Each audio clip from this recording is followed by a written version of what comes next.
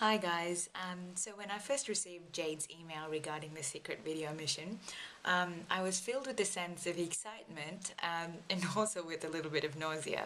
What ensued were days of thinking, of writing drafts, and also of not eating very much food. The result of all of which was that I could crystallize my deepest passions into something simple, and also that I lost a bit of weight. Win-win situation if you think about it. Anyway, so what am I really passionate about? Well, you know how Christianity is built on the central tenets of the Ten Commandments? Well, so too, I think human beings hold certain values close to their heart, and these values form their central commandments. Now, the things that I'm really passionate about, I have transformed into being my central commandments. Whilst I won't go into detail of taking you through all of them, I'll tell you about three of the ones that I hold closest to my heart. Now, the first one is if an opportunity scares you, take it, right?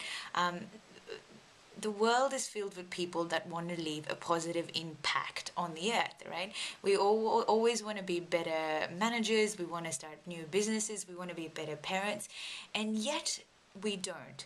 We are afraid to step out of our comfort zone and take that risk, take that first leap into being the people we know we're capable of.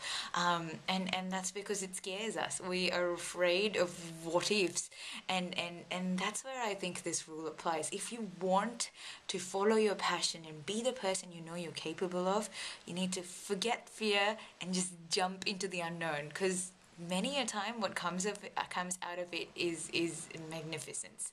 The second rule that I hold close to my heart is if something bothers you, don't sit down and complain about it. Either make it better or forget about it, right? The world is filled with people that complain. We complain about our jobs, our savings plan, our bodies, our clothes, our partners, whatnot. We waste so much energy complaining and yet do nothing to change it. Look at all the greatest inventions around you. It was because people were unhappy and they decided, you know what, I'm going to do something that changes it. So if you want to be the person, the trendsetter, don't sit down and complain about things. Try and make it better. And if you can't think of a solution, that's fine. Don't waste your energy complaining, because it doesn't take you anywhere. So that's commandment number 2. And commandment number 3 is do the work that you love. Sort of the reason why I applied for this job with Inventeam, right? I want to be surrounded by people that are passionate about things that they do, and I want to wake up every morning saying, you know what, I'm going to make a positive impact on the world, and I believe this job's going to give me that opportunity.